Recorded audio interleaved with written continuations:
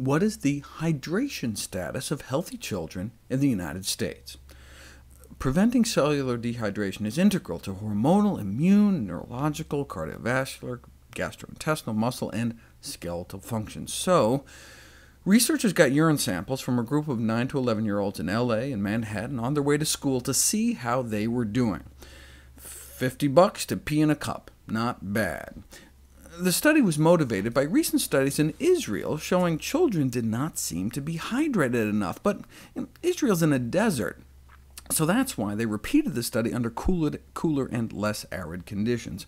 Yet, U.S. kids did just as bad as the Israeli kids.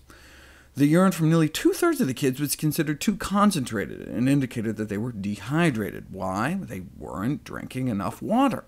Three-quarters of the kids did not drink water between when they woke up and when they went off to school. But most did eat breakfast, so they must have been drinking something.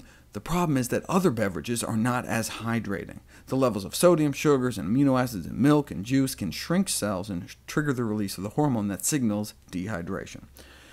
So what, though? Right? I mean, is there any actual negative impact of mild dehydration on their ability to function at school? Historically, most of the studies on hydration and mental functioning were done on adults under extreme conditions, like having people exercise in 113-degree heat, or giving people powerful diuretics like Lasix and putting them on a treadmill. And most of the studies on hydration and cognitive performance have been performed on military personnel to evaluate soldiers' ability to function in extreme circumstances. It's easy to imagine that a soldier fighting in the desert with a heavy rucksack and a protective suit must be physically and cognitively at their best. It is, however, very difficult to translate this knowledge to normal real-life circumstances. But 3 new studies did just that. Simple study: take a group of school children, randomly allocate them to drink a cup of water or not, and then just give them all a test and see who does better, and the winner was the cup of water group. Conclusion: the results of the present study suggest that even children in a state of mild dehydration, not induced by intentional water deprivation or by heat stress or living in an extreme climate, can benefit from drinking more water and improve their cognitive performance. So, water worked for 2nd and 3rd graders. What about 1st grade? Same experimental design, but this time, instead of forcing kids in the water group to drink a cup, the water group was just given some water and told to drink as much as they wanted, and again, found significant improvement in their performance on various tasks, leading to the same conclusion. Even under circumstances of mild dehydration, children's cognitive performance can be improved by having a drink of water.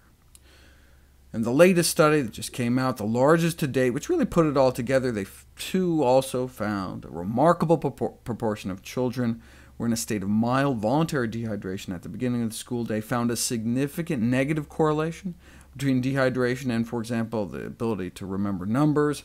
They offered a randomized group some water, and those kids on average felt better and performed better. Though dehydration might affect some cognitive abilities more than others, it is an adverse state that might render the school day more challenging for children. Even doctors often apparently fail to realize the connection. A recent study found that healthcare professionals under-recognize the importance of proper hydration for mental health. Who would care enough about the importance of human hydration to even do such a study? The European Hydration Institute, founded in part by the Coca-Cola company.